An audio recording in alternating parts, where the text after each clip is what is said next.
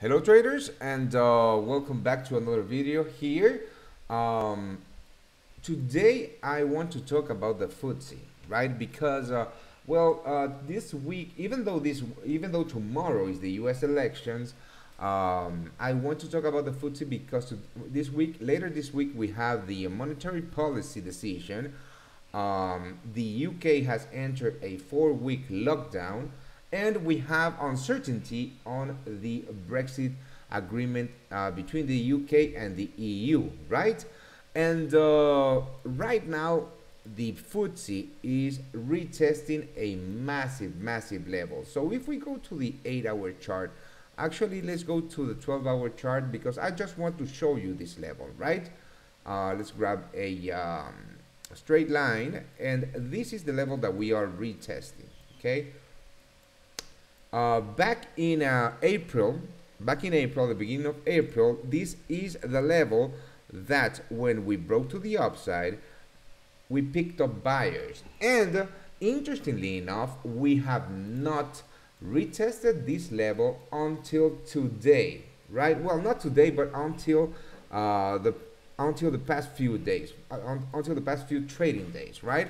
So this is the first step, right, for this analysis, the 5550 level. So let's put on the correct coordinates on this one right here.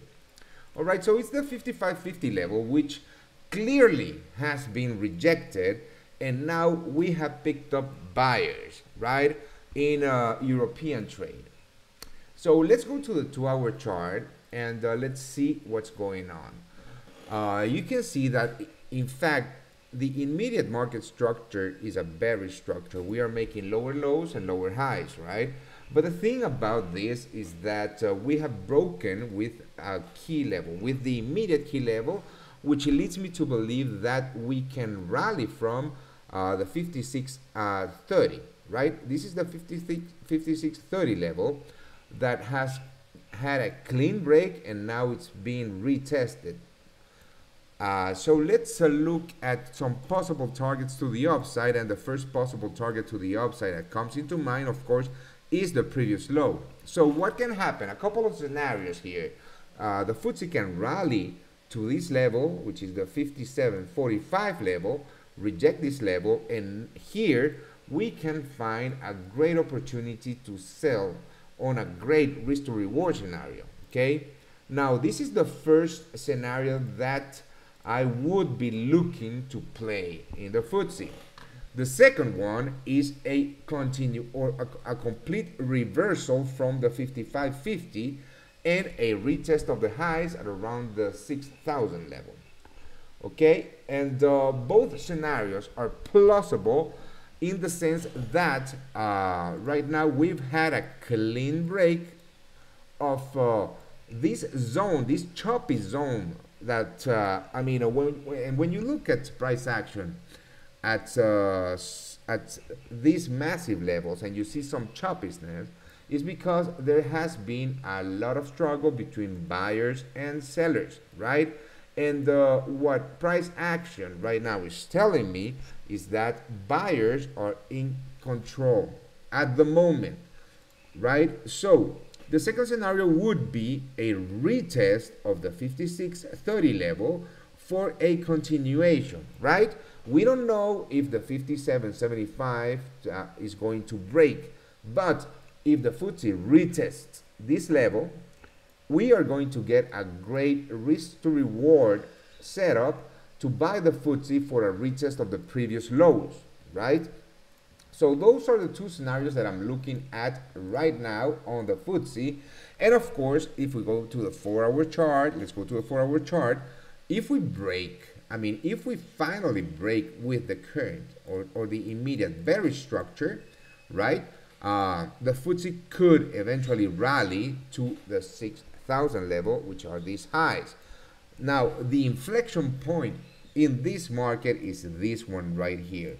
So, to be completely honest, what I would be looking for is a rally to this level and just wait and see the reaction. Because if we get a rally to this level and a fake out, this would give us the opportunity to sell the FTSE for at least a retest of the 5550, which is that massive level that I showed you on the 12-hour chart.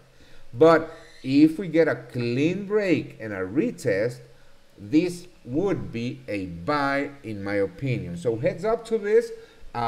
This can be in play tomorrow, and of course that today's trading day in the New York session is going to be very important for global equities. If global equities continue to rally like they have been, we might get that opportunity today. But again, I would wait for tomorrow's European open to look for either a sell at this inflection point in the market, or if we have a clean break today, a retest for a long continuation.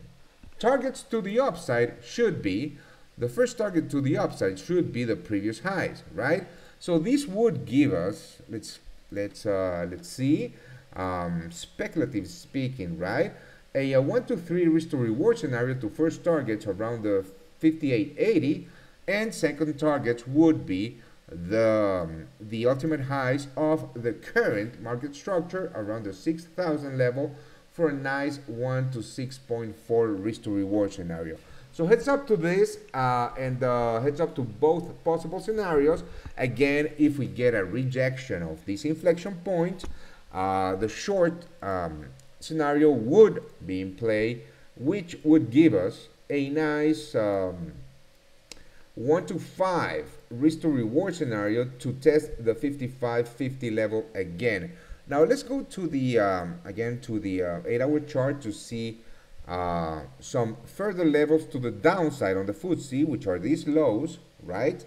If we get a break of the if the short scenario plays out and we get a break of the 55.50, right?